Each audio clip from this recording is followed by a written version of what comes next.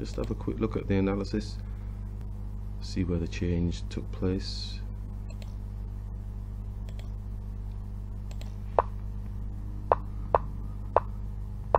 Okay, just developed through, attacked, all pretty simple.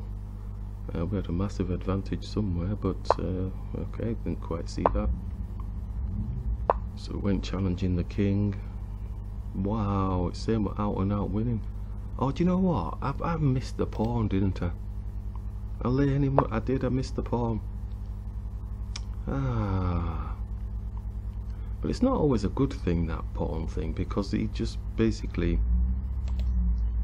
Because if we take, then they just bring the bishop here. So it's not always a good thing, but it's saying we're winning. Ooh, look at that. Oh, that would have been beautiful.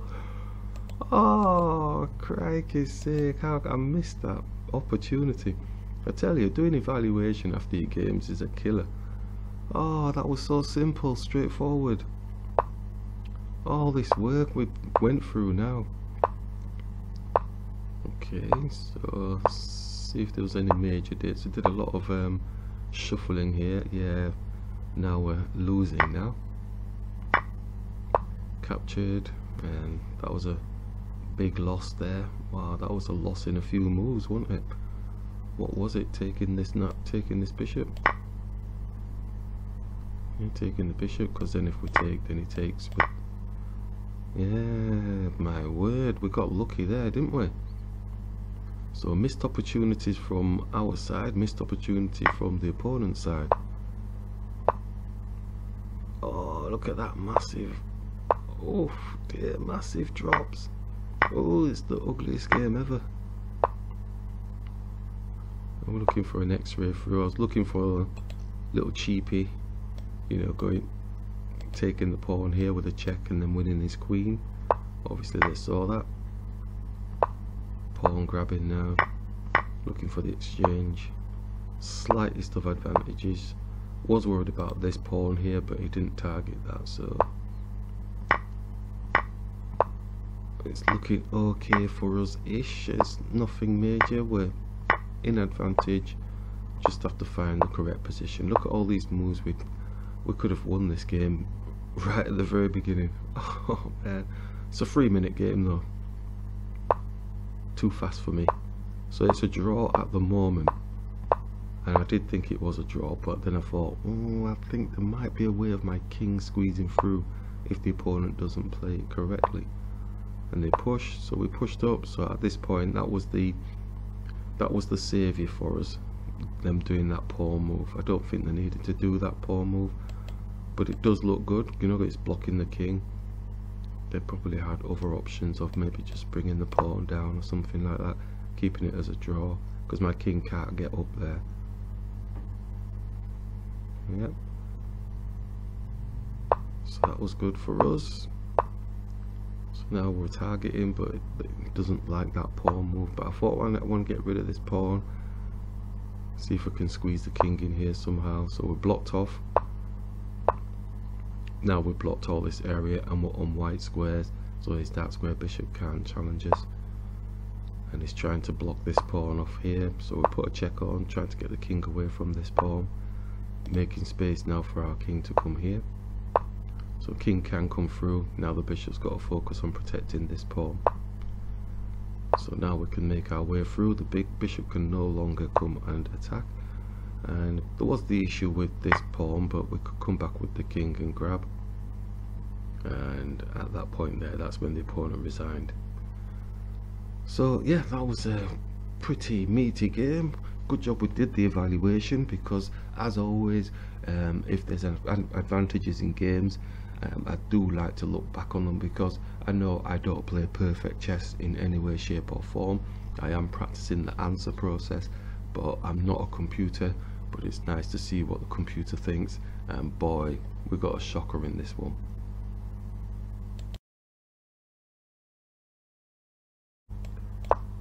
Three-minute game.